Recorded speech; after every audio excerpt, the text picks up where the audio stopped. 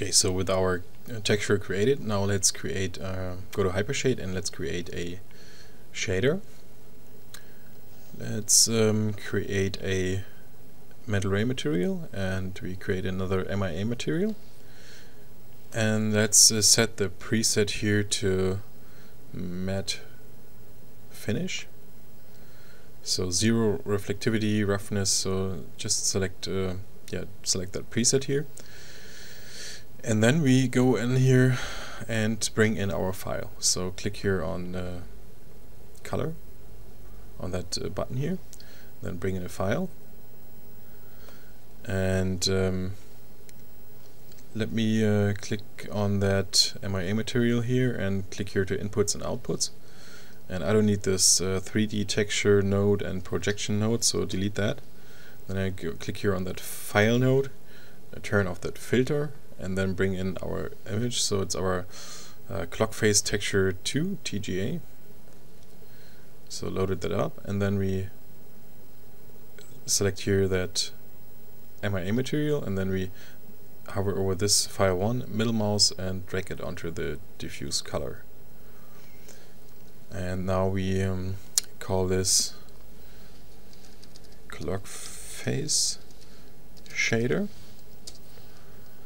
Close Hypershade, and then let me go back to perspective, or the quad view and then perspective.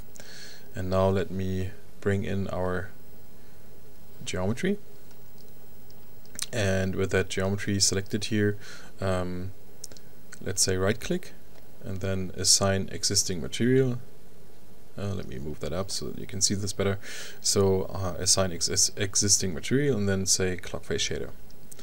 And we see nothing here, so hit 6 on your keyboard, and that's showing up our texture. So let me hit a 3 to go to smooth. And alright, so let's check out how that looks if we render that guy. Let me first change our render settings here to let's set it to 1K square, and yeah, let's go here to our render view and let's say render perspective. Okay, it's looking good so far.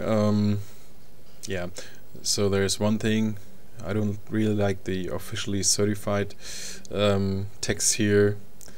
It could be a little bit thinner, and the lines here, yeah, we could leave those like they are.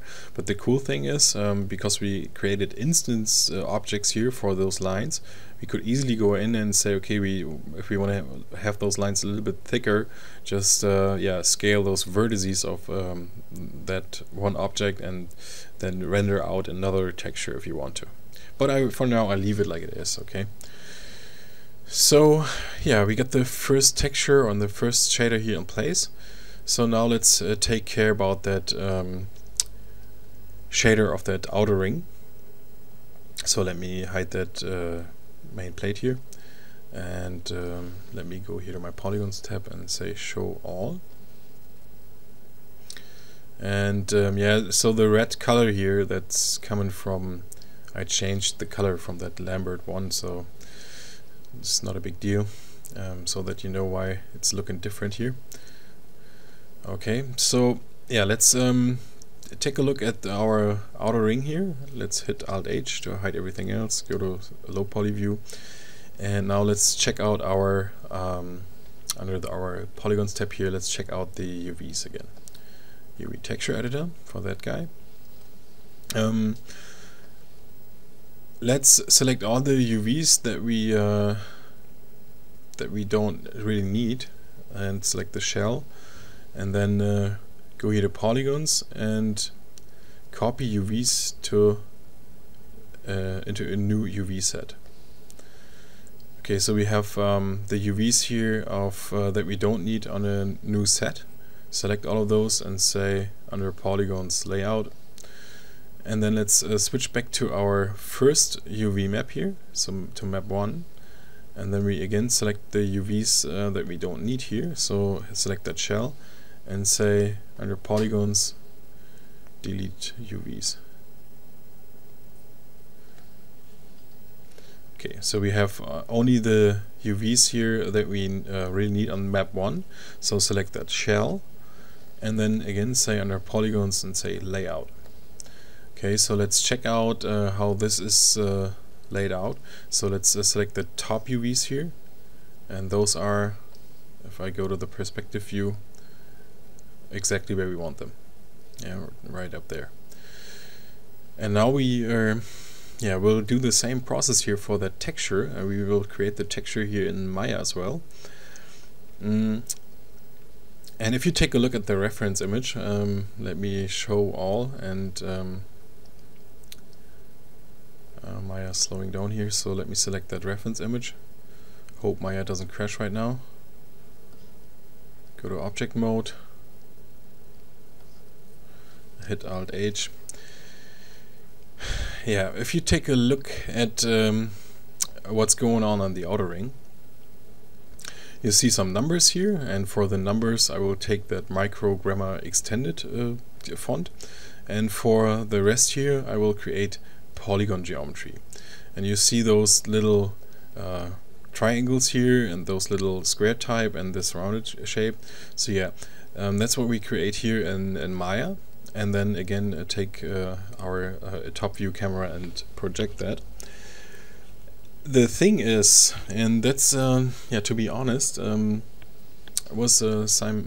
spent lots of time figuring out, if I turn off that grid so that you can see it better, to check out how many degrees are in between those little steps here. I really took me a long time to figure out. I thought there's some kind of a system, and it starts kind of like that there is a system in between those lines, and later on it's kind of like crazy here. So let me show you something. So if I go to Firefox,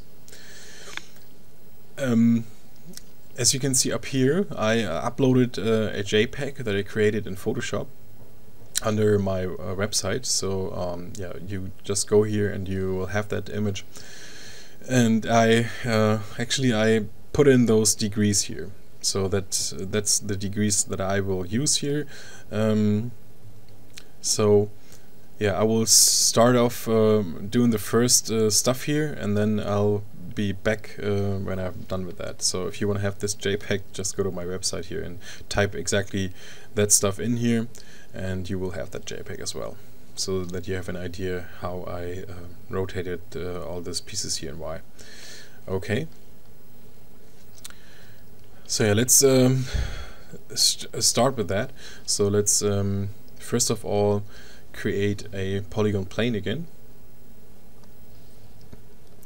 and then let's switch to the top view, and let's move this guy up here. And as you can see, it starts here not in the center, but I will start in the center, so this is going to be the 0 degree one. So let me dial down those subdivisions here to something like 3. Let's even put in 1 at first, and yeah, we put it somewhere here and scale it down, move it down a little bit, scale it down a bit more,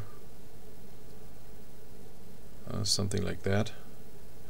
And then we take those verts here on top and we scale those down. Okay, this time I won't yeah, let's just take the verts here and merge those, so that we have a cool triangle here. And yeah, if you're happy with the size of that guy, you could scale that out a bit more,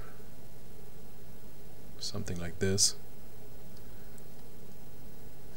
Once you're happy with that guy, yeah, you can go in and say, if you want to, freeze the transforms, and then let me turn on the grid, and then I will put the pivot here to the center of the grid.